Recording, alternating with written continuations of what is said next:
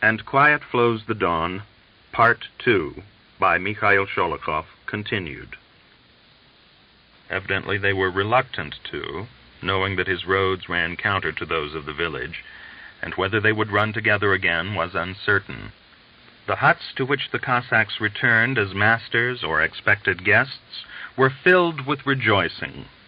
The rejoicing was emphasized more sharply and ruthlessly by the deep misery of those who had lost their relatives and dear ones forever.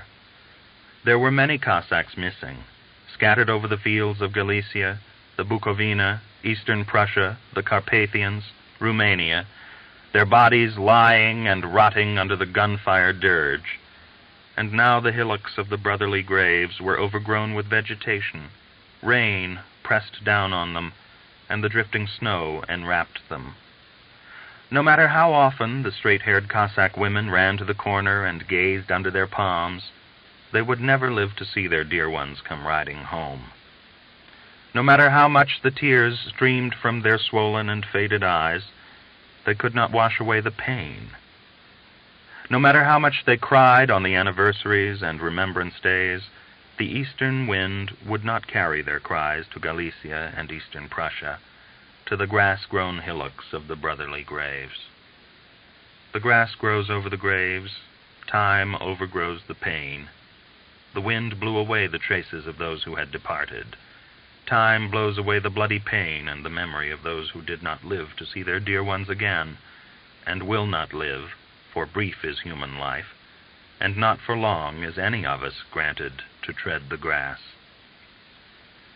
The wife of Prokhor Shamil beat her head against the hard ground and chewed the earthen floor of her hut with her teeth as she saw her brother-in-law, Martin Shamil, caressing his pregnant wife or giving his children presents and dandling them. She writhed and crawled on hands and knees over the floor, whilst around her little children clung like a drove of sheep, howling as they watched their mother, their eyes dilated with fear. Tear the collar of your last shirt at your throat, dear heart. Tear the hair of your head, thin with your joyless, heavy life. Bite your lips till the blood comes. Wring your work-scarred hands and beat yourself against the floor on the threshold of your empty hut. The master is missing from your hut. Your husband is missing. Your children are fatherless. And remember that no one will caress you or your orphans. No one will press your head to his breast at night when you drop worn out with weariness.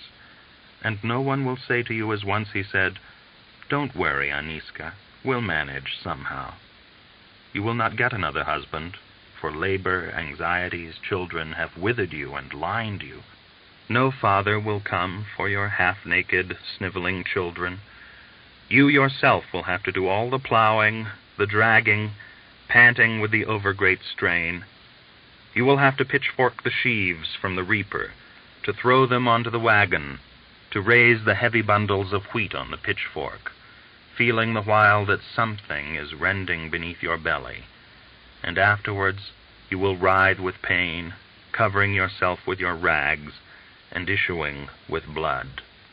As Alexei Bieshnyk's mother turned over his old underwear, she wept bitter tears as she sniffed at them, but only in the folds of his last shirt, brought back by Misha Koshevoy, could she smell the traces of his sweat.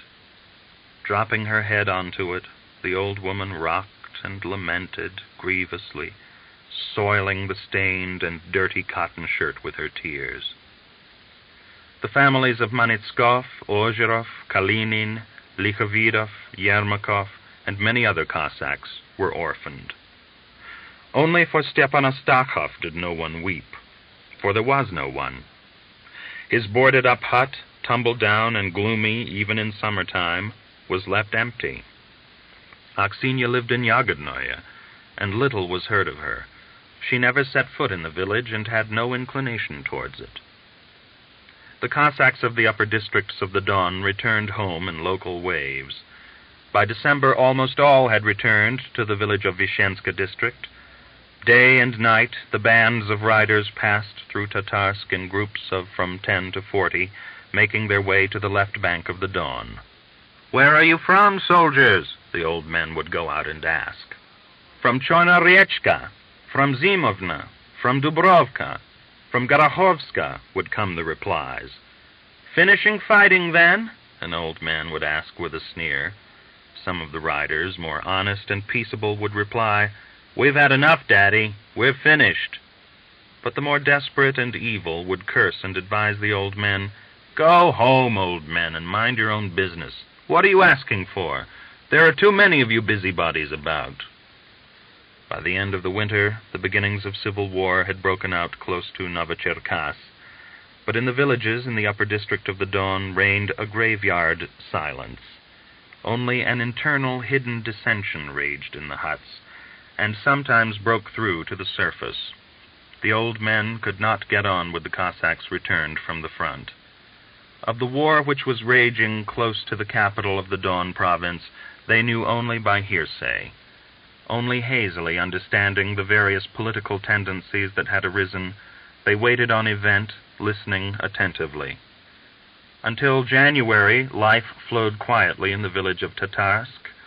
The Cossacks who had returned from the front rested at the sides of their wives and ate their fill, little recking that still more bitter woes and burdens than those that they had had to bear during the war were on guard at the threshold of their huts. Chapter 9. In January 1917, Griegor Mielyukov was promoted to officer's rank in recognition of his distinguished services in the field, and was appointed to the 2nd Reserve Regiment as a troop commander. In the following September, he went home on leave after an illness with inflammation of the lungs.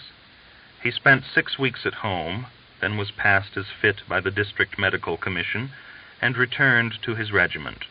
After the November Revolution, he was promoted to the rank of company commander. About this time, his opinions underwent a considerable change as the result of the events occurring around him and the influence of one of the officers in the regiment, Captain Yefim Izvarin. Griegor made Izvarin's acquaintance the day he returned from leave, and afterwards met him frequently, both on and off duty. Yefim Izvarin was the son of a well-to-do Cossack. He had been educated in the Novocherkass Junkers Training College, went straight from college to the 10th Don Cossack Regiment at the front, served in this regiment for about a year, received the Cross of St. George and 14 pieces of hand grenade in various convenient and inconvenient parts of his body, and was then transferred to the 2nd Reserve Regiment. A man of many abilities, highly talented, educated considerably above the level of the average Cossack officer, Izvarin was a fervent Cossack nationalist. The March Revolution afforded him opportunities for development. He associated with Cossack separationist circles and carried on an intelligent agitation for the complete autonomy of the Don region and the establishment of the form of government which had existed before the enslavement of the Cossacks by Great Russia. He was well acquainted with history, was ardent yet clear-sighted and sober in intellect, and with compelling eloquence painted a picture of the future free life of the Don Cossacks when they would have their own government, when there would not be a Russian left in the province, and the Cossackry, setting guards along their own frontiers, would talk as equals, without any cap-raising, with the Ukraine and Great Russia, and carry on commerce and exchange with them. Izvarin turned the heads of the simple-minded Cossacks and the poorly educated officers, and Griegor also fell under his spell. At first, heated arguments went on between them, but the half-educated Griegor was no match for his opponent, and Izvarin easily triumphed in the verbal duels. The discussion usually took place in some corner of the barracks, and the listeners were always on Izvarin's side. He impressed the Cossacks with his views, touching their innermost, deeply cherished feelings. "But how shall we be able to live without Russia when we've got nothing except wheat?" Griegor would ask. Izvarin would patiently explain. "I am not thinking of an independent and completely isolated existence for just the Don region. We shall live together with the Kuban, the Terek, and the mountaineers of the Caucasus on the basis of federation, that is, association. The Caucasus is rich in minerals. You can find everything there. And coal, too? The Don Basin is right to our hands. But it belongs to Russia."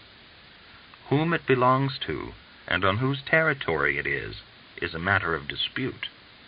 But even if the Don Basin goes to Russia, we shall lose very little. Our federative alliance will not be based on industry. We are an agrarian country, and as that is so, we shall supply our small industry with coal bought from Russia, and not only from Russia, timber, metal articles, and so on, and in return we shall supply them with good quality wheat and oil. And what advantage shall we get by being separate? That's simple. In the first place, we shall be free from their political protection. We shall restore the order destroyed by the Russian Tsars, and turn out all the foreigners. Within 10 years, by importing machinery, we shall raise our agriculture to such a level that we shall be 10 times as rich. The land is ours. It was washed with our fathers' blood and fertilized with their bones. But for 400 years we have been in subjection to Russia, defending her interests and not thinking of ourselves. We have a way out to the sea. We shall have a strong fighting army, and neither the Ukraine nor even Russia will dare to violate our independence. Life will be like a fairy tale then. Isvarin, with his average height, handsome figure, and broad shoulders, was a typical Cossack.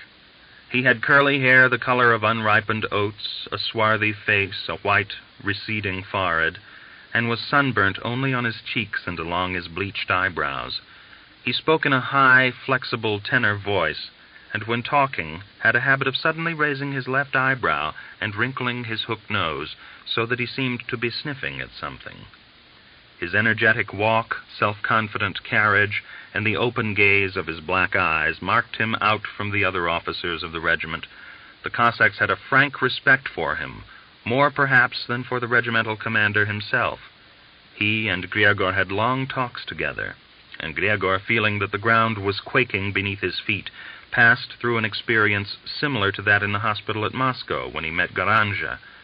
He compared the words of Isvarin and Garanja and tried to decide where the truth was to be found, but he could not. Nevertheless, almost involuntarily and subconsciously, he adopted the new faith. Shortly after the November Revolution, he had a long conversation with Isvarin. Torn by contradictory impulses, he cautiously asked the captain what he thought of the Bolsheviks. "Tell me, Yefim Ivanitch," he said, "do you think the Bolsheviks are right or not?" Raising his eyebrows and humorously crinkling his nose, Isvarin replied, "Are the Bolsheviks right? My boy, you're like a newborn babe. The Bolsheviks have their own program, their own plans and hopes. They are right from their point of view, and we are right from ours. Do you know the real name of the Bolsheviks party? No? It is the Russian Social Democratic Workers' Party. Understand? Workers. They're flirting now with the peasantry and the Cossacks, but the working class is their basis. They are bringing emancipation to the workers, but perhaps even worse enslavement to the peasants. In real life, it never works out that everybody gets an equal share. If the Bolsheviks get the upper hand, it will be good for the workers and bad for the rest. If the monarchy returns, it will be good for the landowners and such like and bad for the rest. We don't want either the one or the other. We need our own. And first of all, we need to get rid of all our protectors, whether Kornilov or Kerensky or Lenin. God save us from our friends, and we'll manage our enemies ourselves." But you know, the majority of the Cossacks are drawn towards the Bolsheviks. Gregor, my friend, understand this, for it is fundamental. At the moment, the roads of the peasants and the Cossacks coincide with that of the Bolsheviks. That's true. But do you know why? It is because the Bolsheviks stand for peace, for an immediate peace. And at the moment, this is where the Cossacks feel the war. He gave himself a sounding slap on his swarthy neck, and straightening his lifted eyebrow, shouted, "And that is why the Cossacks are reeking with Bolshevism, and are going step by step with the Bolsheviks. But as soon as the war is over, and the Bolsheviks stretch out their hands to touch the Cossacks' possessions, the roads of the Cossacks and the Bolsheviks will part. That is basic and historically inevitable.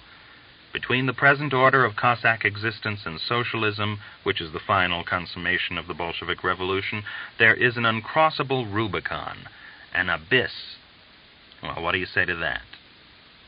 "I say that I don't understand it. Griegor mumbled. "It's hard for me to make head or tail of it. I'm all over the place, like drifting snow in the steppe." "You won't get out of it like that. Life itself will force you to make something of it, and will drive you to one side or the other." Isvarin clinched his argument. This conversation took place at the beginning of November. Later in the same month, Griegor happened to meet another Cossack who played a large part in the history of the revolution in the Don. A freezing rain had been falling since midday. Towards evening, the weather cleared, and Griegor decided to call on Drozdov, a subaltern of the 28th Regiment who came from his own district. He found Drozdov had company.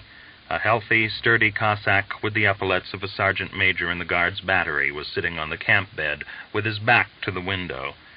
He sat with bowed back, his legs in their black cloth trousers set widely apart, his large, hairy hands resting on his broad knees. His tunic fitted him tightly and was rucked up under the arms. At the scrape of the door he turned his short neck, stared coldly at Griegor, and dropped his puffy eyelids over the chilly light of his eyes. "Let me introduce you to each other. Griegor, this is Podtyelkov from Ust-Kopyersk, almost a neighbor of ours," said Drozdov.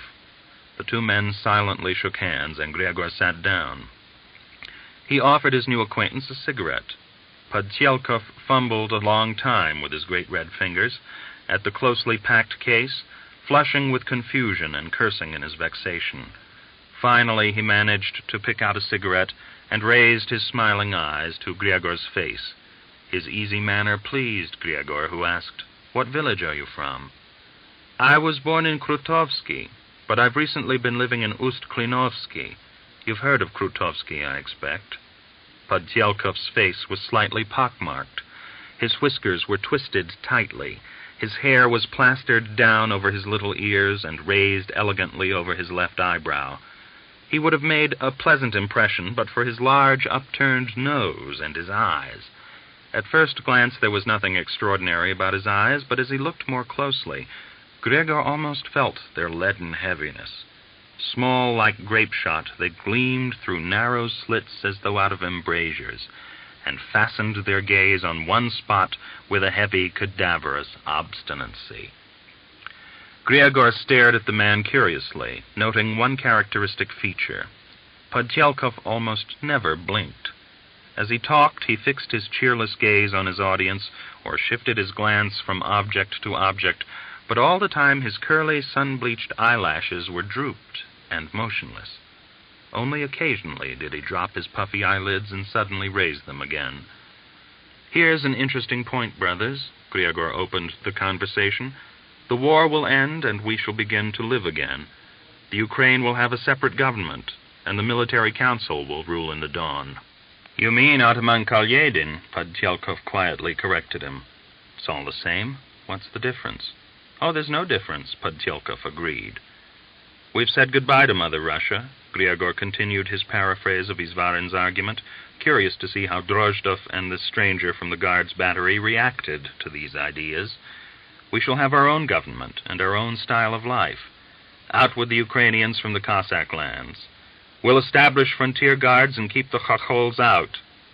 We shall live as our forefathers lived in the old days. I think the revolution is all to our good. What is your opinion, Drozdov?" Drozdov smiled ingratiatingly. "Of course it will be better for us," he replied. "The peasants robbed us of our strength, and we couldn't live under them. And all the Atamans were German, von Traube, von Grabe, and the devil knows what else. They gave our land to all these staff officers. Now we shall get time to breathe at any rate." "But will Russia agree to all this?" Podtyelkov quietly asked of no one in particular. "She'll have to," Griegor assured him. "In any case, it will be just the same old soup, only thicker." "How do you make that out?" "Of course it will." Podtyelkov shifted his tiny eyes more swiftly and threw a heavy glance at Griegor. "The Ottomans will go on just the same as before, oppressing the people who have to work. You will go before some excellency, and he'll give you one in the snout. A fine life indeed. A millstone round the neck and nothing else." Griegor rose and began to pace up and down the room. Finally, he halted in front of Podtyelkov and asked, "Then what are we to do?" "Go on to the end." "To what end?" "Once you've started plowing, you must furrow on to the end. Once you've overthrown the Tsar and the counter-revolution, you must work for the government to pass into the hands of the people. That story about the old times is all fairy tales. In the old days, the Tsars oppressed us, and now if the Tsars don't, somebody else will." "Then what is your way out, Podtyelkov?" "A people's government, elected. If you get into the hands of the generals, there will be war again, and we can do without that. If only we could get a people's government set up all over the world so that the people were not oppressed and we didn't have war. But what have we got now? If you turn a pair of old trousers inside out, you're still left with the holes. We'd better keep free of the old days, or they'll be harnessing us up so that we shall be worse off than under the Tsar." Griegor clutched at the air with his hands and asked in a mournful voice, "Are we to give up our land?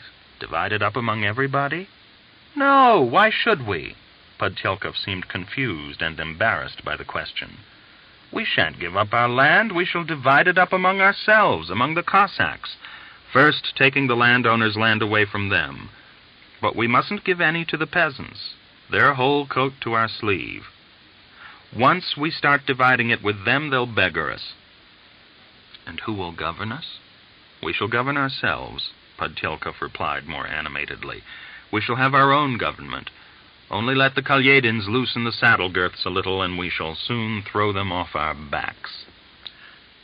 Griegor halted before the steaming window and stared out into the street at children playing some game, at the wet roofs of the houses opposite, at the pale gray branches of a bare poplar in the fence, and listened no more to the argument between Podtyelkov and Drozdov. He was struggling painfully to see daylight through the jumble of thoughts oppressing him, so come to some decision. For some 10 minutes he stood drawing initials with his finger on the window glass. Beyond the window, the faded early winter sunset was smoldering on a level with the roof of the low house opposite. The sun hung as though set edgeways on the rusty crown of the roof and about to roll down on one or the other side. Rustling leaves came chasing along the street from the town garden, and the strong wind blowing from the Ukraine raided the town again and again. Part 4. Civil War. Chapter 1. The town of Novocherkask became the center of attraction for all who had fled from the Bolshevik Revolution. Important generals who formerly had been arbiters of the destiny of the Russian armies poured down into the lower regions of the Don, hoping to find support for their activities among the reactionary Don Cossacks and to develop an offensive against Sovietized Russia. On November 15th, General Alexeyev arrived in the town. After talks with Kalyedin, he set to work to organize volunteer detachments. The backbone of the future volunteer army was provided by officers, Junkers, and others who had fled from the north. Within 3 weeks, an unwholesome flesh had grown around this thin framework, consisting of students, soldiers, the most active of the counter-revolutionary Cossacks, and men seeking adventure and higher pay, even in Kerensky rubles. At the beginning of December, more generals arrived, and on December 19th, Kornilov himself appeared in the town.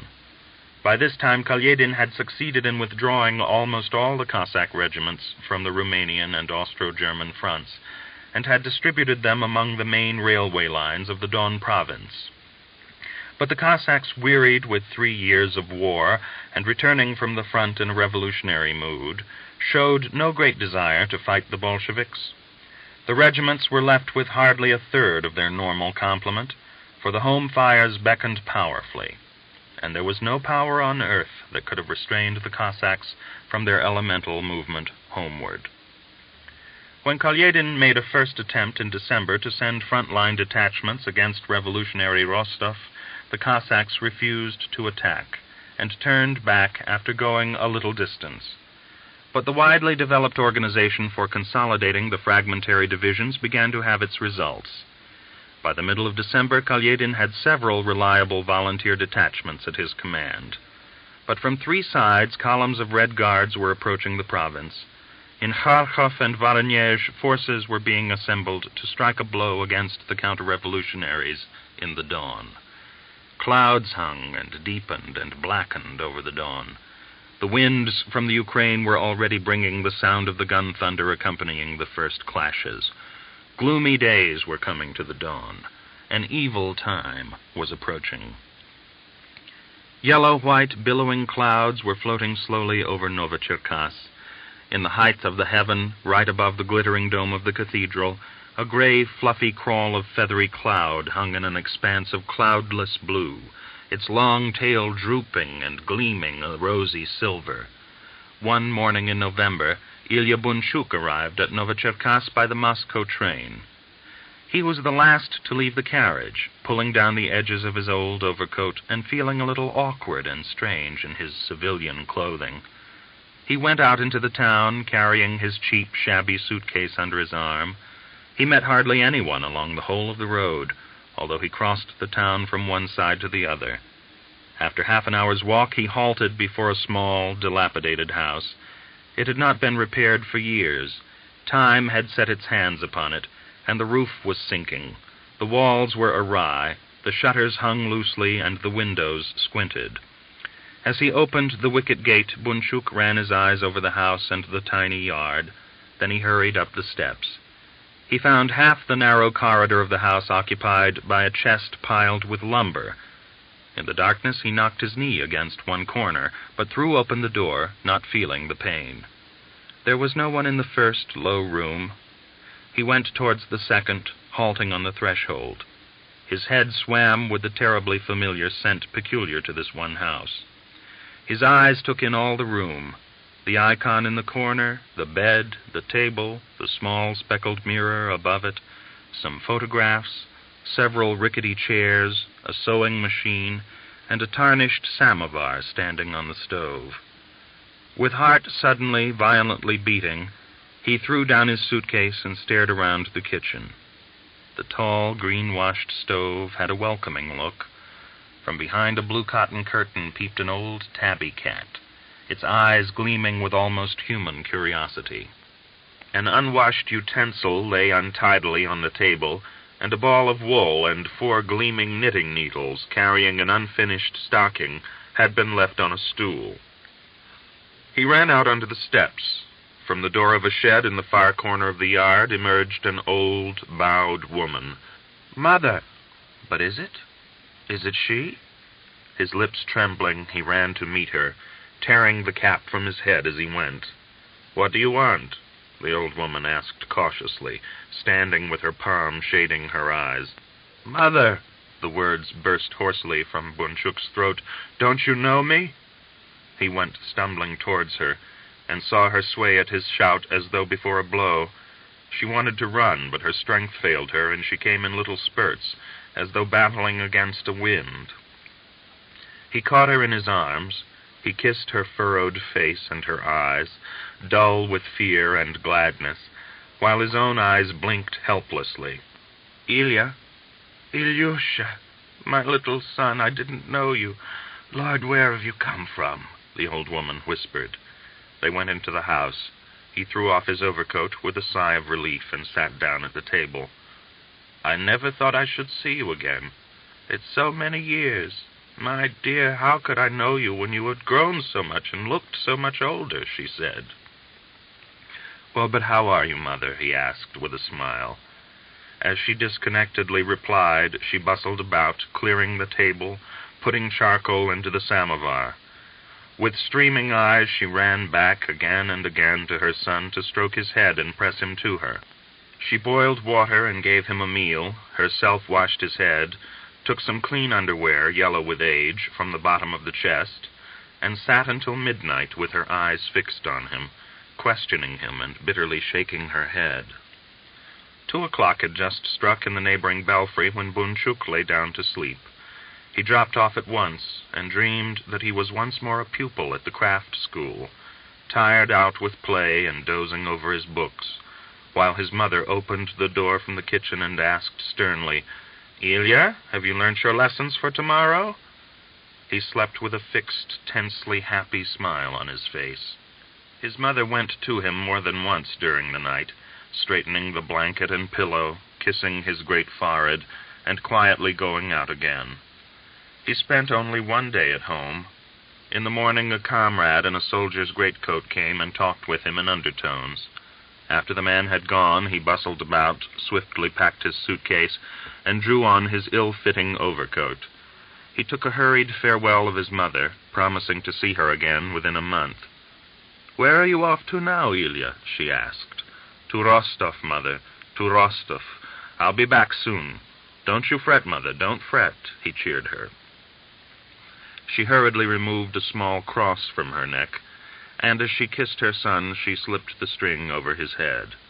As with trembling fingers she adjusted it around his neck, she whispered, "Wear this, Ilya. Defend him and save him, Lord. Cover him with thy wings. He is all I have in the world."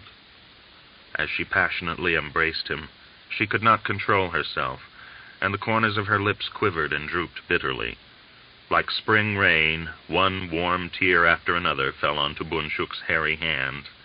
He unfastened her hands from his neck and ran with clouded face out of the house. The crowd was packed like sardines at Rostov station, and the floors were littered ankle-deep with cigarette ends and the husks of sunflower seeds. On the station square, the soldiers from the town garrison were trading their equipment, tobacco, and articles they had stolen. A swarming throng of the many nationalities to be found in the southern seaport towns moved slowly about. Bunchuk pressed through the crowd, sought out the party committee room, and made his way upstairs to the first floor. His further progress was barred by a red guard armed with a rifle of Japanese pattern. A knife was tied to its barrel instead of a bayonet. "What do you want, comrade?" the guard asked. "I want Comrade Abramson. Is he here?" "Third room on the left." Bunchuk opened the door of the room indicated and found a short, big-nosed, black-haired man talking to an elderly railway man. His left hand was thrust into his jacket, his right waved methodically in the air. "That's not good enough," the black-haired man was declaring. "That isn't organization. If you carry on your agitation like this, you'll get exactly opposite results to those we want." Judging from the anxiously guilty look on the railwayman's face, he wanted to say something in justification, but the other man would not let him open his mouth. Evidently irritated to the last degree, he shouted, "Remove Mitchenko from the work at once. This is not to be endured. We cannot allow what is going on among you. Verkhovetsky will have to answer for it to the Revolutionary Tribunal. Is he arrested? Yes? I shall insist on his being shot," he ended harshly. Still not completely in control of himself, he turned his angry face in Bunchuk's direction and asked sharply, "What do you want?" "Are you Comrade Abramson?" Bunchuk asked. "Yes." Bunchuk handed him documents from the Petrograd Party Committee and sat down on the window ledge. Abramson carefully read the letters, then said, smiling morosely, "Wait a bit. We'll have a talk in a moment or two." He dismissed the railwayman and went out, returning a few minutes later with a well-built, clean-shaven, non-commissioned officer bearing the mark of a saber cut across his lower jaw. "This is a member of our Military Revolutionary Committee," Abramson said to Bunchuk. "And you, Comrade Bunchuk, are a machine gunner, aren't you?" "Yes." "You're just the man we're wanting," the non-commissioned officer smiled. "Can you organize machine gun detachments from the worker Red Guards for us as soon as possible?" Abramson asked. "I'll try. It's a question of time." "Well, how long do you need? A week? 2? 3? Smiling expectantly, the other man bent towards Bunchuk. "Several days." "Excellent." Abramson rubbed his forehead and said with obvious annoyance, "Part of the town garrison is badly demoralized, and they are not to be relied on. Like everything else, I suppose, Comrade Bunchuk, our hopes here are in the workers. The sailors, too, but as for the soldiers..." He tugged at his beard and asked, "How are you off in regard to supplies?" "Well, we'll arrange that. Have you had anything to eat today?" "No, of course not." "You must have starved a bit in your time, brother, if you can tell at a glance whether a man is full or hungry," Bunchuk thought. As he went with a guide to Abramson's room, his mind still turned on him. He's a brave lad. He's a true Bolshevik. Hard, yet there's something good and human in him. He doesn't think twice about the death sentence for some sabotager, yet he can see to the needs of his comrades. Still under the warm impression of his meeting, he reached Abramson's quarters and had some dinner, then lay down to rest on the bed in the little book-filled room. He fell straight off to sleep. For the next 4 days, Bunchuk was occupied from early morning till nightfall with the workers assigned to him by the party committee. There were 16 altogether, men of the most varied peacetime occupations, ages, and even nationalities. There were 2 stevedores, a Ukrainian named Khvilichko, and a Russianized Greek, Mikhalidze, a compositor, Stepanov, 8 metal workers, a miner, Zelyenkov, from the Paramonov mines, a weak-looking Armenian baker, Gevorkyants, a Russianized German and skilled locksmith named Rebender, and 2 workers from the railway workshops. A 17th requisition was brought to Bunchuk by a woman attired in a padded soldier's greatcoat and boots too large for her feet. As he took the sealed letter from her, he asked, "On your way back, can you call at the staff for me?" She smiled, embarrassedly tidied a thick lock of hair that had fallen below her kerchief, and replied nervously, "I have been sent to you." Then, overcoming her momentary confusion, she added, "As a machine gunner." Bunchuk flushed heavily. "Have they gone out of their minds? Is it a woman's battalion I've got to organize? Excuse me, but this isn't fit work for you. It's heavy and calls for a man's strength. No, I can't accept you." Still frowning, he opened the letter and hurriedly scanned its contents. The requisition itself merely stated that the party member Anna Pogudko had been assigned to the machine gun section, but attached to it was a letter from Abramson, which read, "Dear Comrade Bunchuk, we are sending you a good comrade in Anna Pogudko. We have yielded to her insistent demand, and hope that you will make a fighting machine gunner of her. I know the girl. I can warmly recommend her. She is a valuable worker, and I ask you only to watch one thing. She is fiery and a little exalted in temperament. She hasn't yet outgrown her youth. Keep her from thoughtless actions and look after her. Speed up the training. We hear that Kalyedin is preparing to attack us. With comradely greeting, Abramson." Bunchuk stared at the girl standing before him. The dim light of the cellar, which had been allotted to him for headquarters, shadowed her face and concealed its lines. "Oh, well," he said ungraciously, "if it's your own wish and Abramson asks, you can stop." They crowded around the machine gun, hung in clusters over it, leaning on one another's backs and watching with inquisitive eyes as under Bunchuk's skillful hands it came to pieces. Then he reassembled it, explaining the nature and function of each section, showing them how to handle it, to load it, sight it, determine the trajectory and the range. Then he showed them how to protect themselves from the enemy fire, pointed out the necessity of setting up the gun at a point of vantage, and of arranging the ammunition cases correctly. All 17 learnt quickly, with the exception of the baker, Gevorkyants. No matter how many times Bunchuk showed him, he could not remember, and he lost his head, muttering in his confusion, "Why doesn't it come out right? I'm a fool. This bit ought to be there. And now it isn't right," he cried in despair. "Why isn't it?" "This is why." The swarthy Bogovoy imitated his tone. "It doesn't come right because you're stupid. That's how it goes." He confidently put the section in its proper place. "He's extraordinarily stupid," the phlegmatic German Rebender agreed. Only Stepanov shouted with annoyance, his face flushing, "You ought to show your comrade and not snarl at him." He was supported by Krutogorov, a great big-limbed worker from the railway workshops. "You stand there laughing, you fools, and the work can wait. Comrade Bunchuk, instruct your waxwork gallery, or else send them packing. The revolution is in danger, and they stand there laughing. And they're party men, too." He waved his sledgehammer fist. Anna Pogudko inquired about everything with keen curiosity.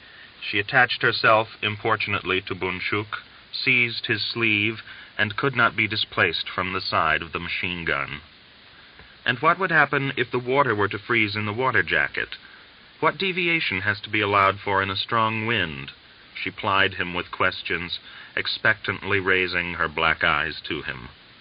In her presence he felt awkward, and as though in revenge he grew more exacting in regard to her, and was exaggeratedly cool in his manner. But when, each morning, punctually at 7, she entered the cellar, her hands thrust into the sleeves of her jacket, the soles of her great soldier's boots shuffling, he was troubled with an unusual, agitating feeling.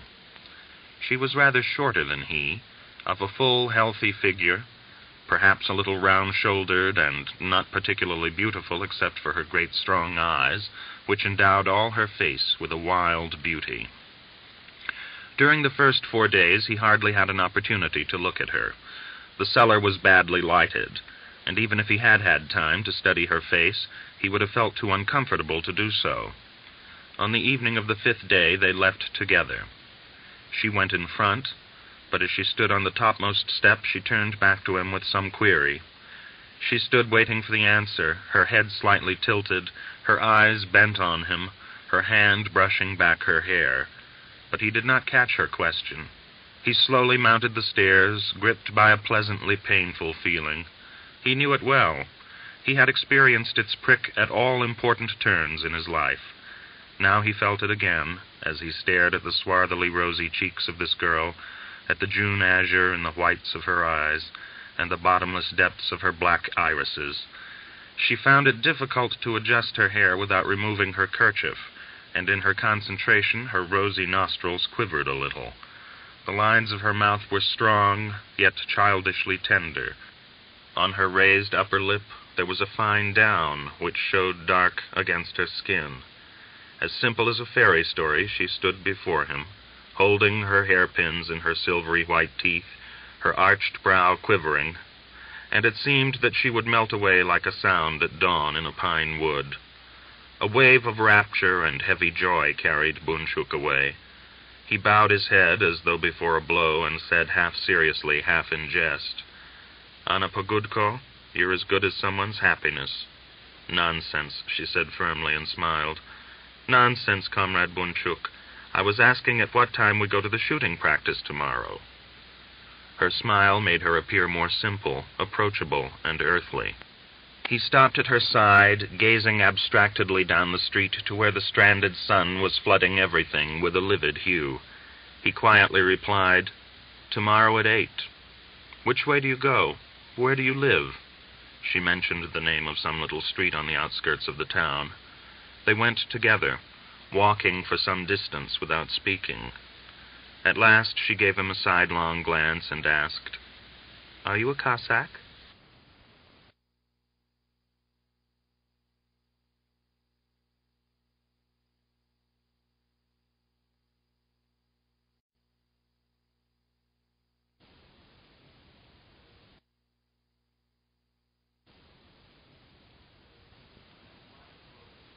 And Quiet Flows the Dawn, Part 2, by Mikhail Sholokhov, continued.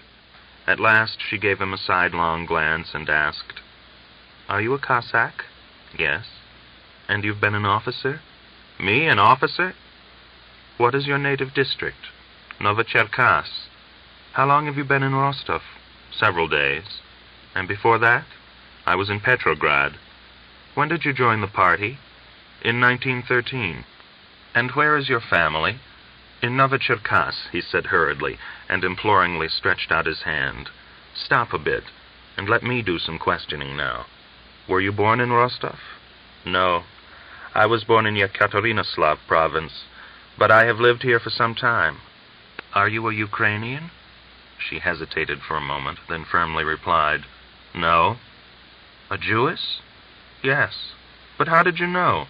Do I talk like one?" "No." "Then how did you guess I was a Jewess?" He reduced the length of his stride in an attempt to fall into step with her, and answered, "Your ear, the shape of your ears and your eyes. Otherwise, you show little sign of your nationality." He thought for a moment, then added, "It's good that you're with us." "Why?" she asked inquisitively. Well, the Jews have a certain reputation, and I know that many workers believe it to be true. You see, I am a worker too, that the Jews only do all the ordering and never go under fire themselves. That is not true, and you will prove splendidly that it isn't true. They walked slowly. She deliberately took a longer way home, and after telling him a little more about herself, began to question him again about the Kornilov attack, the attitude of the Petrograd workers, and the November Revolution.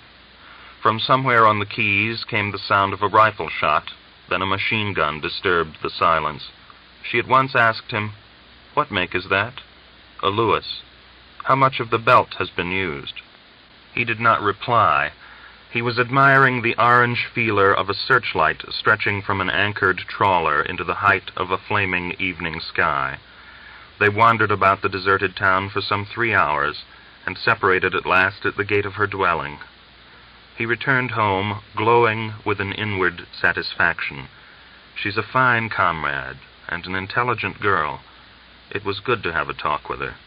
I've grown boorish during these last years, and friendly intercourse with people is necessary.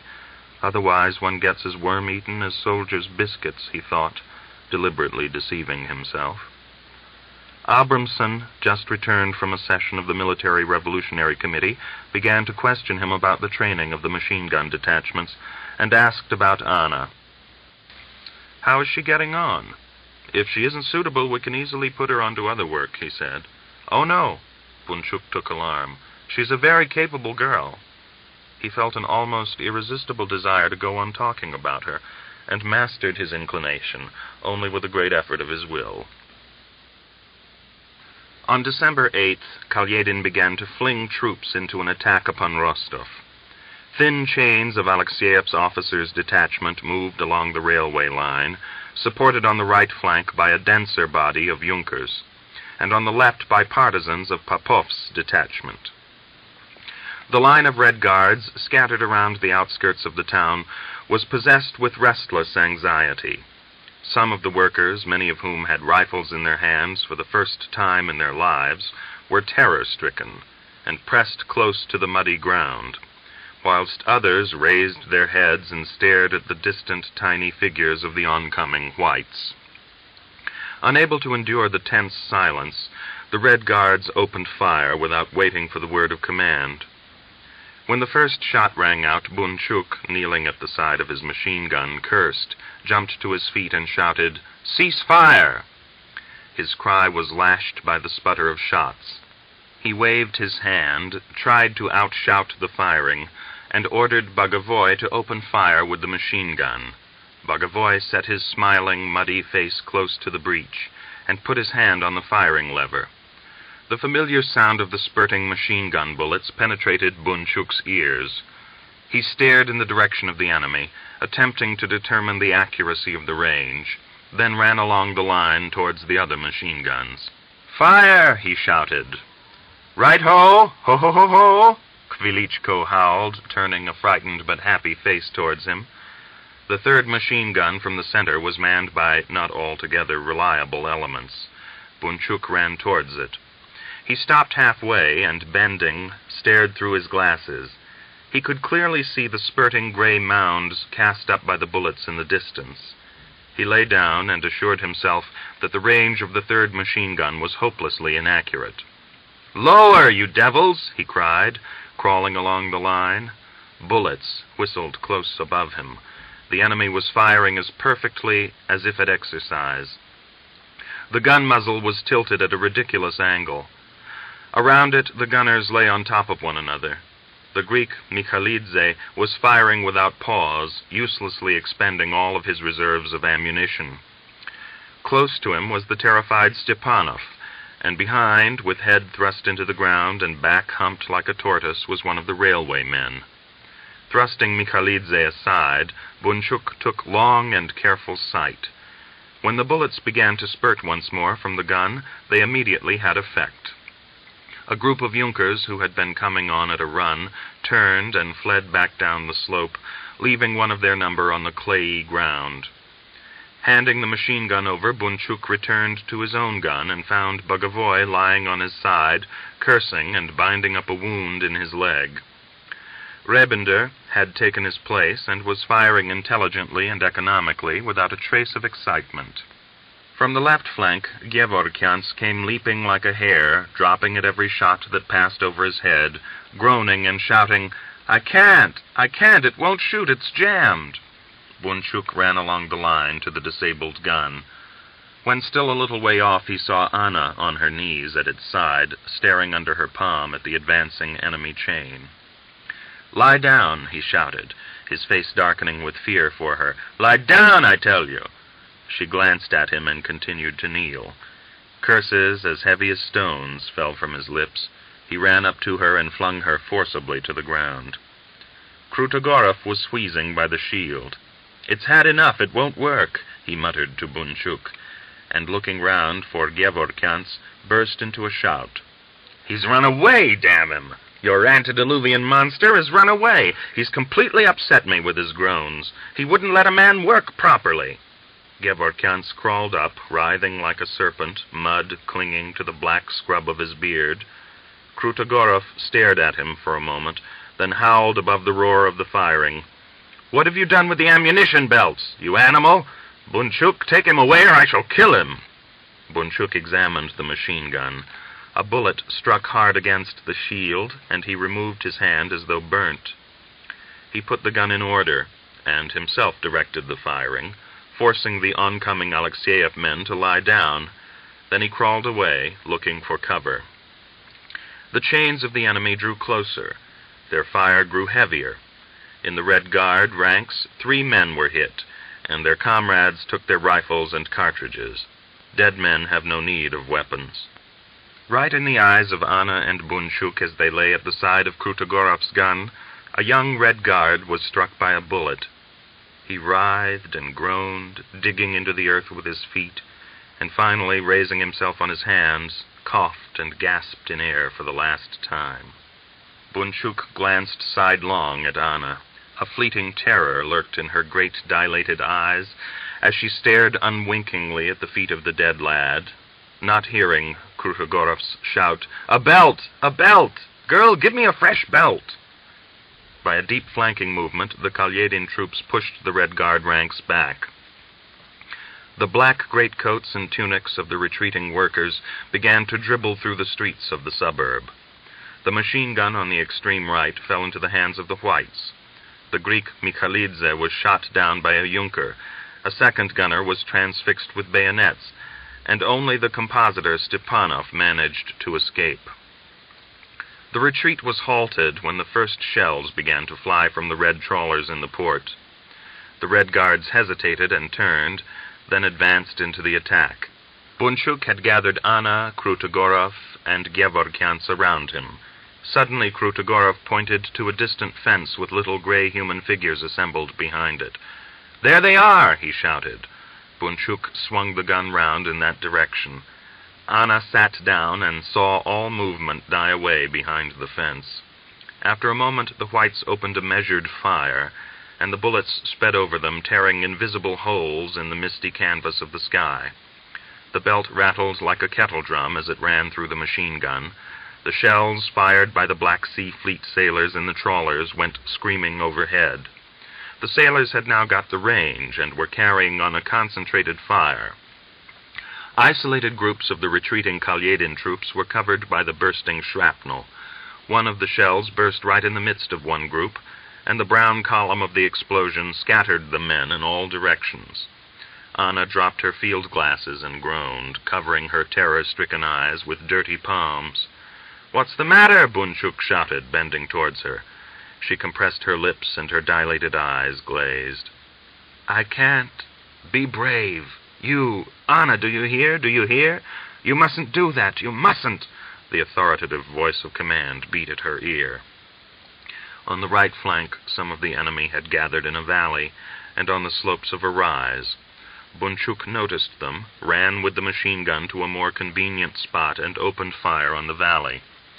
Towards evening, a first fine snow began to whirl down over the harsh earth.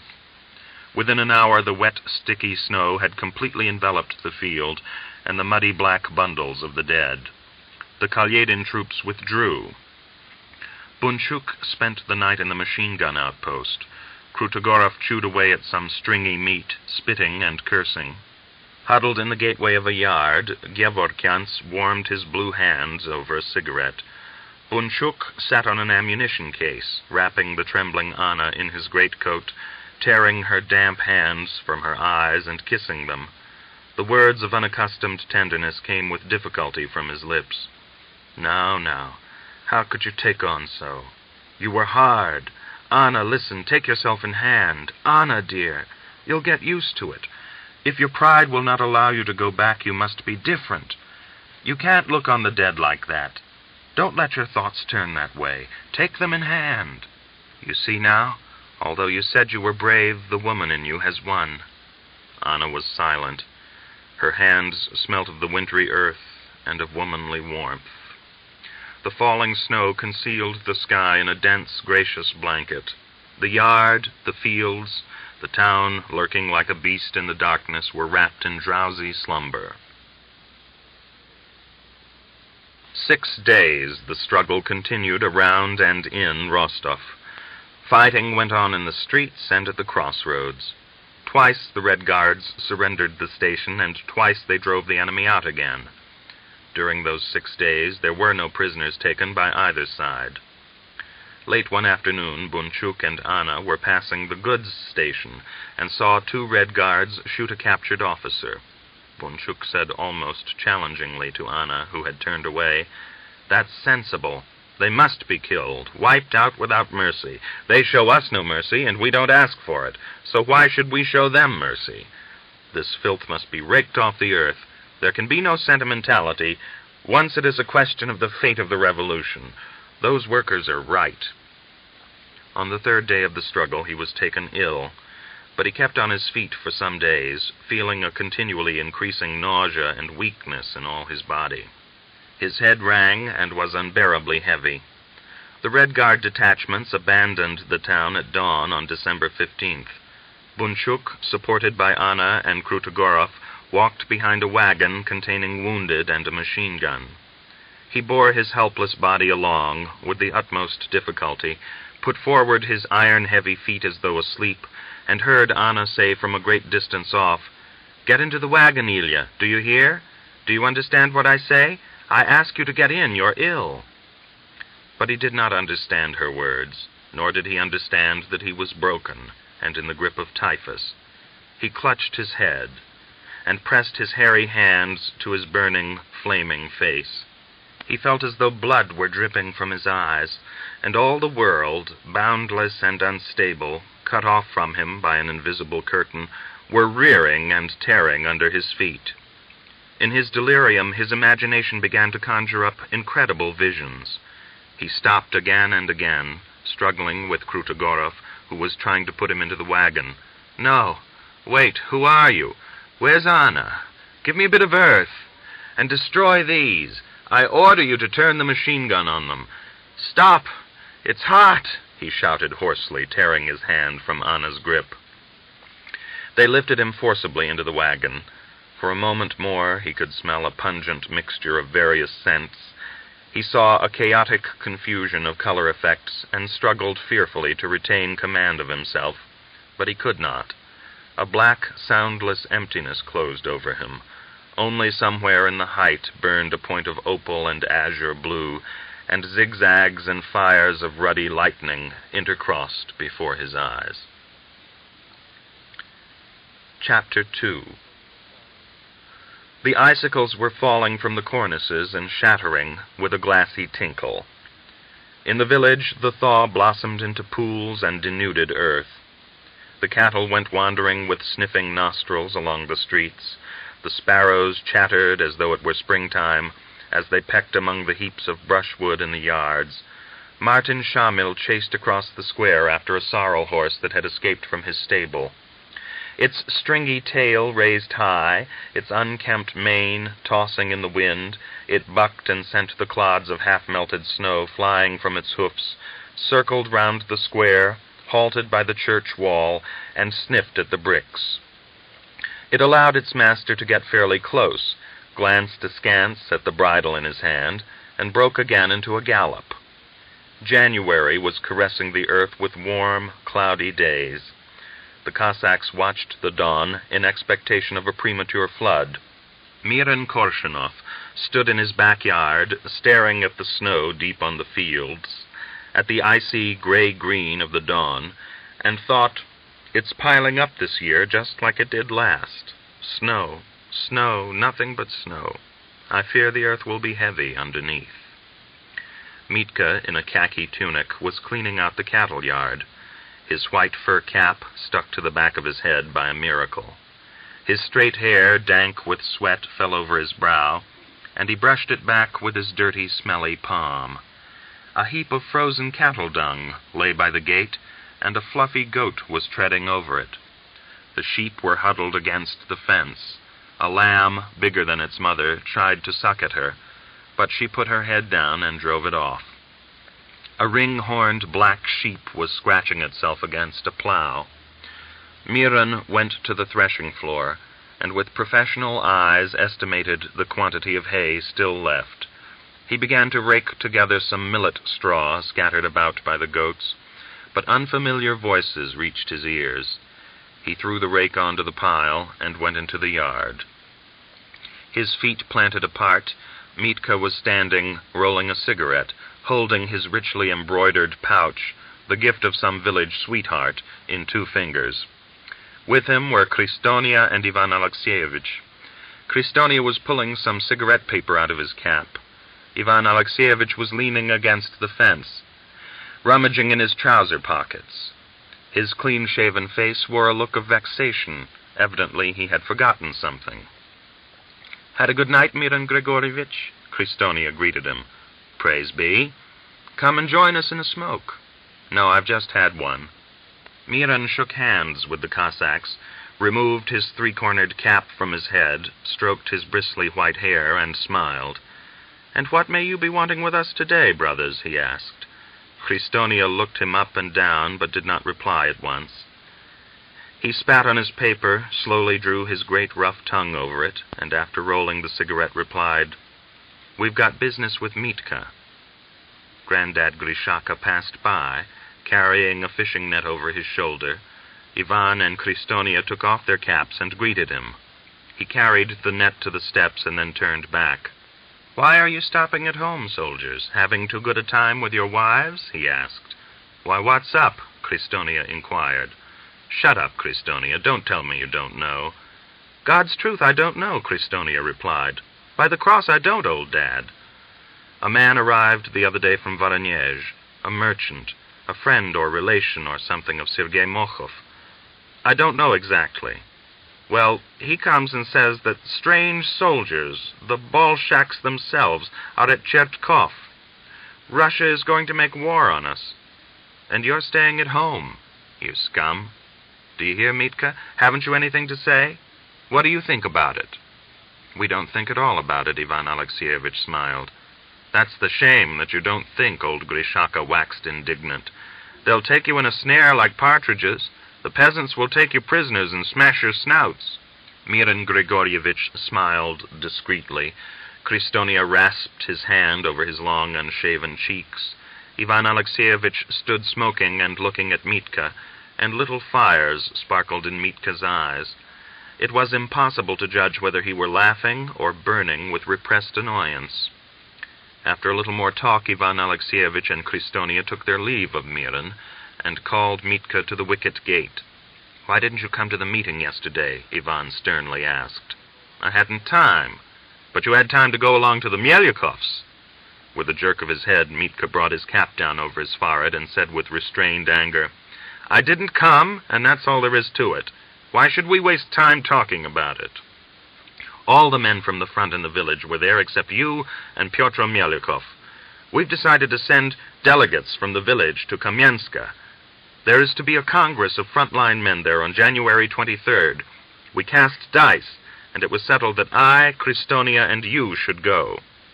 "I'm not going," Mitka announced resolutely. "What's your game?" Kristonia frowned and took him by the button of his tunic. "Are you breaking away from your own comrades?" "He's hand in glove with Pyotr Myelyakov," Ivan Alexeyevich said. He shook the sleeve of Kristonia's jacket and added, turning noticeably pale, "Come on, there's nothing we can do here. So you won't go, Mitri?" "No. I've said no, and I mean no." With eyes averted, Mitka stretched out his hand and said goodbye, then turned and went to the kitchen. "The snake," Ivan Alexeyevich muttered, and his nostrils quivered. "The snake," he said aloud, staring at Mitka's back. On their way home, they informed some of the front-line men that Mitka had refused to go, and that the two of them would set out the following day for the Congress. They left Tatarsk at dawn on January 21st. Yakov Podkova had volunteered to drive them to Kamyenska. His pair of good horses drew them swiftly out of the village and up the slope. The thaw had laid the road bare, and where the snow had melted, the sledge-runners stuck to the earth, the sledge jerked along, and the horses strained at the traces. The Cossacks walked behind the sledge.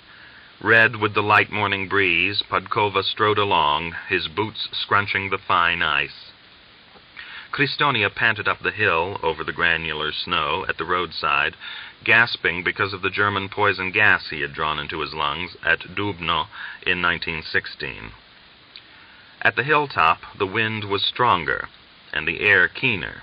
The Cossacks were silent. Ivan Alexeyevich wrapped his face in the collar of his sheepskin. They drew near to a wood, through which the road pierced to emerge onto a mounded ridge. The wind rippled in streams through the wood. The trunks of the sappy oaks were stained with scaly layers of gold-green rust. A magpie chattered in the distance, and it fluttered across the road.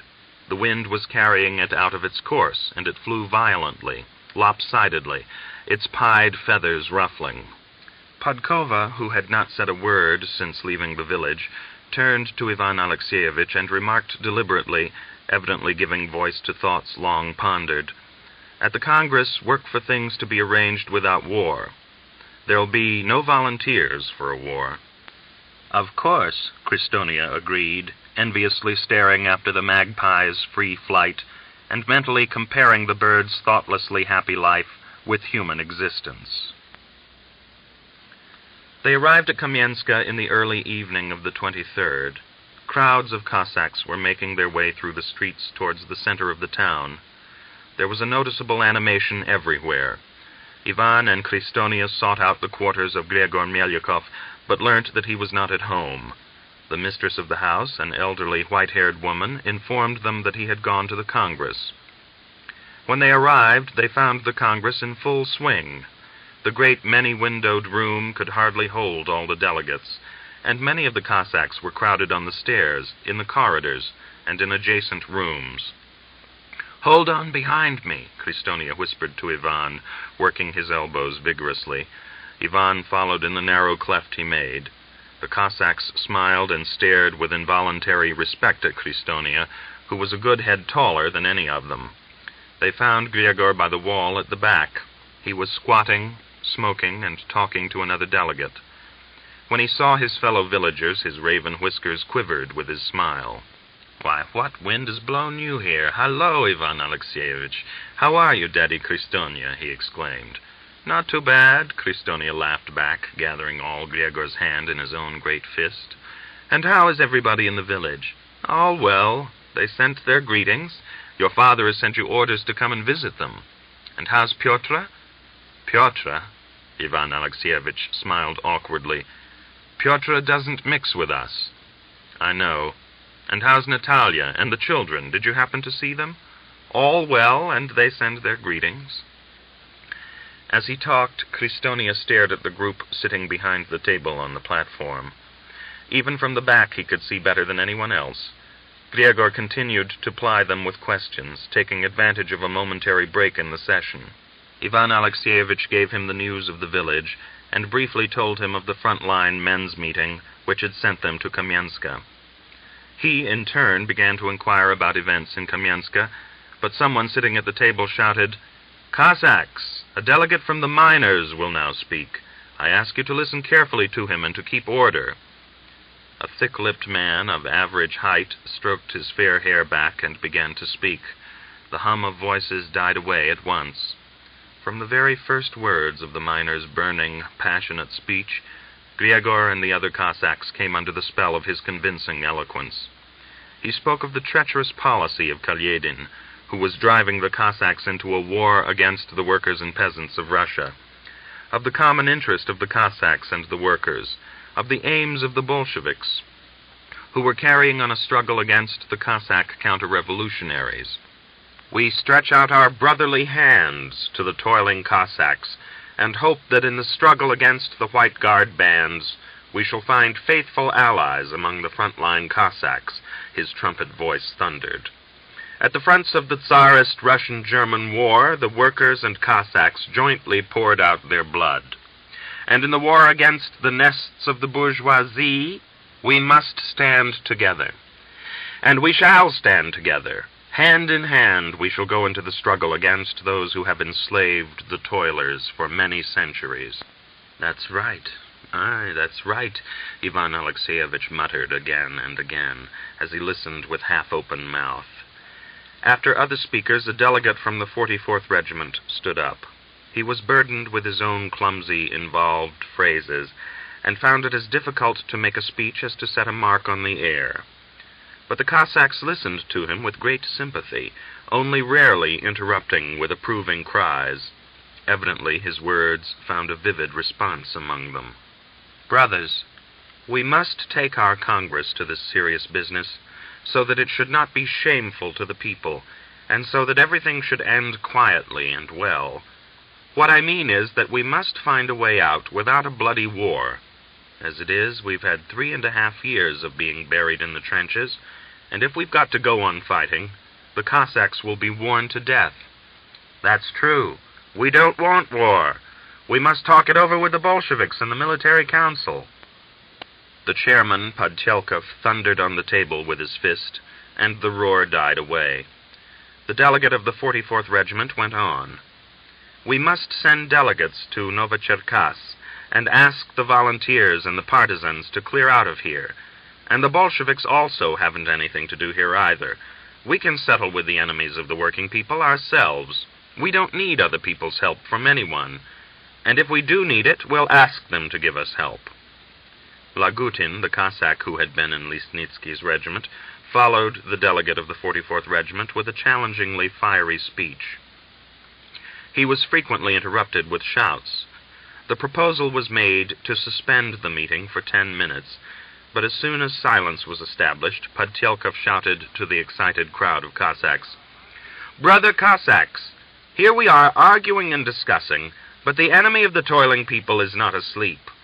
We would all like the wolves to be full and the sheep whole, but that isn't what Kalyedin thinks. We have captured a copy of an order signed by him for all those taking part in this Congress to be arrested. I will read it aloud." As he read the order, a wave of agitation ran through the delegates, and a tumult arose still greater than before. At last the roar of voices sank, and from the platform the Cossack Krivoshlikoff's girlishly thin tones pierced through the growing lull. "Down with Kalyedin! Hurrah for the Cossack Military Revolutionary Soviet!" The crowd groaned. In the heavy, lashing braid of sound, cries of approval were to be heard. Krivoshlikov remained standing with upraised hand. His fingers were trembling a little, like the leaves of an aspen. Hardly had the deafening roar subsided when he cried in the same thin, flowing voice, "I propose that we elect a Cossack Military Revolutionary Committee from among the delegates present, and that it be instructed to carry on the struggle against Kalyedin, and the organs of—" "Ha!" A shout like a bursting shell arose, sending flakes of whitewash from the ceiling. The meeting at once began to elect the members of the committee. A small section of the Cossacks, led by the delegate of the 44th Regiment and others, continued to call for a peaceful settlement of the conflict with the Kalyedin government.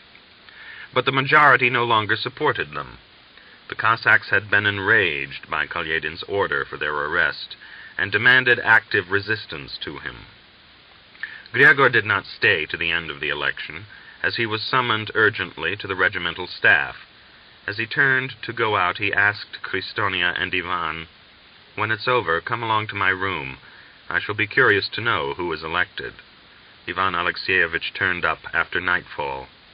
"Potyelkov is chairman, Krivoshlikov secretary," he informed Gregor as he stood on the threshold. "And the members?" "Ivan Lagutin and Galavachev, Minayev, Kudinov, and some others." "But where is Christonia?" Gregor asked. "He went with several other Cossacks to arrest the Kamienska authorities. He got all worked up, and I couldn't stop him." Christonia did not return till dawn. He stood in the room, breathing heavily and mumbling something under his voice. Gregor lit the lamp and noticed that his face was bloody, and a gunshot scratch ran across his forehead. "Who did that to you?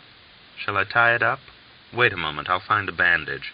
Gregor jumped up and turned out his first aid kit. "It'll heal quickly enough, like a dog does," Christonia rumbled. "The military commander fired at me with his pistol. We went along to him like guests, with all due respect, and he tried to defend himself. He wounded another Cossack, too. I wanted to drag the soul out of him to see what an officer's soul is like, but the other Cossacks wouldn't let me, or I'd have given him a good time." Gregor's friend, Lieutenant Izvarin, fled from his regiment just before the Congress of Frontline Cossacks was held at Kamienska. The night before he left, he visited Gregor and hinted vaguely at the step he was about to take. "I find it difficult to serve in the regiment in the present situation," he said. "The Cossacks are wavering between two extremes, the Bolsheviks and the former monarchic system. No one wishes to support Kalyedin's government, if only because he is behaving like a child with a new toy. What we want is a firm, resolute man who will put the foreigners in their proper place. But I think it is better to support Kalyedin at the moment. Otherwise, we shall lose the game entirely."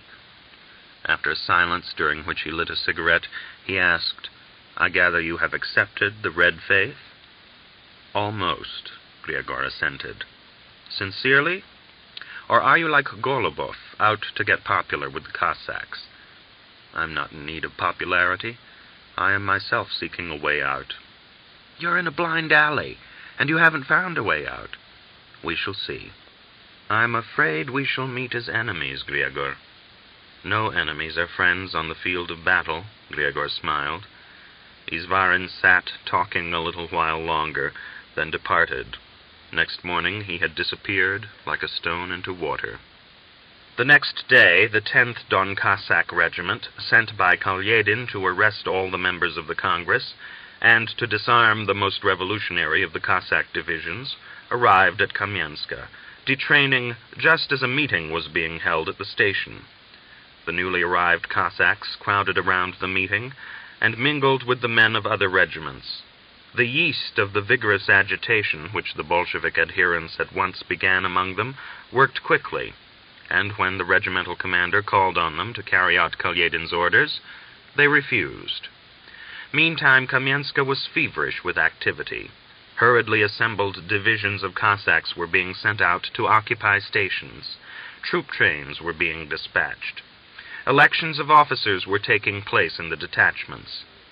The Cossacks, anxious to avoid war, slipped quietly out of the town, while belated delegates from various villages were still arriving. Never before had the Kamienska streets been so animated. On January 26th, a delegation from the Don military government arrived in the town to open negotiations. A large crowd met it at the station. An escort of Cossacks from the Ataman's Life Guard Regiment conducted it to the post office building, where the Military Revolutionary Committee spent most of the night in session with the government delegation. The conference failed to reach any settlement. About 2 o'clock in the morning, when it was evident that no agreement could be achieved, a member of the delegation proposed that the Military Revolutionary Committee should send a delegation to Novocherkass in order to come to some final decision on the issue of the future government. The proposal was adopted. The Don government delegation departed, and the representatives of the Military Revolutionary Committee set out immediately after it for Novocherkass. Potyelkov was at their head. The officers of the Ataman's regiment who had been arrested in Kamienska were held as hostages. A snowstorm was raging outside the carriage windows. Wind-driven snowdrifts were visible above the half-ruined snow fences.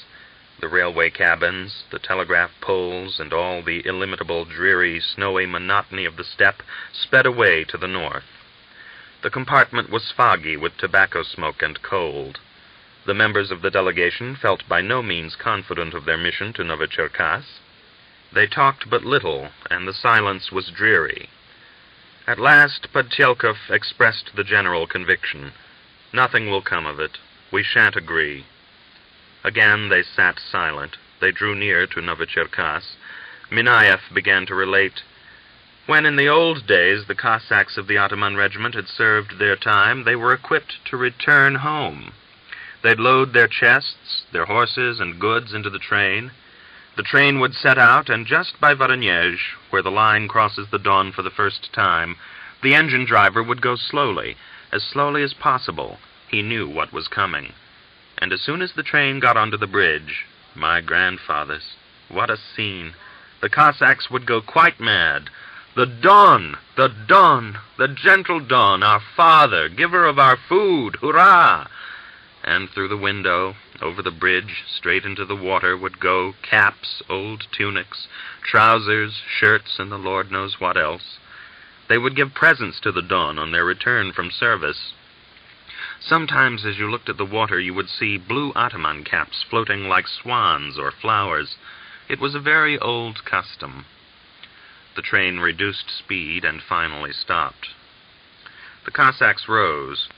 As he buttoned his tunic, Sholokhov said with a wry smile, "Well, here we are, at home." "They're not giving their guests a very hospitable welcome," Skachkov tried to jest. A tall captain threw open the door without knocking and entered the compartment. He surveyed the members of the delegation with eyes expressive of his hostility, and said with deliberate roughness, "I have been instructed to accompany you. Please leave the carriage as quickly as possible, Mr. Bolsheviks. I cannot guarantee the crowd and your safety." "There they are, the scoundrels, the betrayers of the Cossacks," a long-whiskered officer standing among the crowd on the platform shouted as they got out.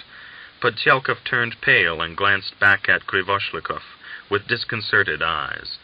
A strong escort of officers guarded the delegation. To the very door of the government headquarters, they were accompanied by a frenzied crowd demanding that they should be lynched on the spot. Not only officers and Junkers, but elegantly dressed women and students, and even a few Cossacks hurled abuse at them. The hall of the government administration was not large enough to accommodate all the crowd that had gathered. While the members of the delegation were seating themselves on one side of a table, the members of the government arrived. Accompanied by Bagaevsky, Kalyedin, stooping slightly, approached the table with a firm, wolfish stride.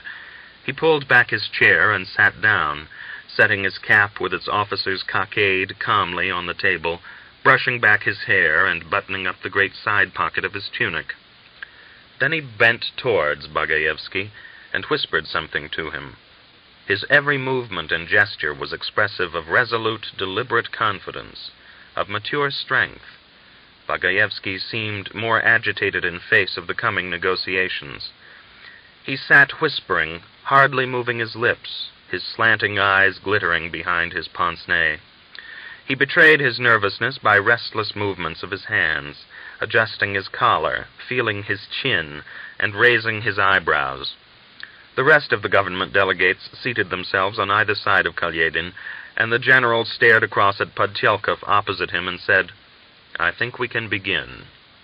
Podtyelkov smiled, and speaking in audible tones, stated the reasons for the arrival of the delegation.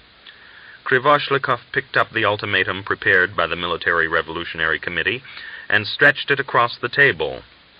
But Kalyedin rejected it with a movement of his white hand and said firmly, "There is no point in wasting time while every member of the government separately studies the document. Please to read your ultimatum aloud. Then we shall discuss it." Sholokhov stood up. His girlishly thin voice flowed indistinctly through the crowded hall as he read the committee's demand for the abdication of the military Ottoman and his government. Hardly had his voice died away when Kalyedin loudly asked, "What troops have given you authority for this ultimatum?" Podtyelkov exchanged glances with Sholokhov and began to calculate. "The Ottoman Life Guards, the Cossack Life Guards, the 6th and 32nd Batteries, the 44th Regiment. As he mentioned each division, he bent down the fingers of his left hand, and a jeering titter ran through the hall. He frowned, set his hairy hands down on the table, and raised his voice. The 28th Regiment, the 28th Battery, the 27th Regiment, the 14th Regiment. When he had finished, Kalyedin asked a few unimportant questions. Then, pressing his chest against the edge of the table, he stared at Podtyelkov and demanded, "Do you recognize the authority of the Soviet of People's Commissars?" Podtyelkov gulped down a glass of water, set the glass back on the table, wiped his whiskers with his sleeve, and replied evasively, "Only all the people can reply to that." Afraid that the more simple Podtyelkov might say too much, Krivoshlikov intervened. "The Cossacks will not condemn any government in which there are representatives of the parties of national freedom. But we are Cossacks, and the government should be our own Cossack government.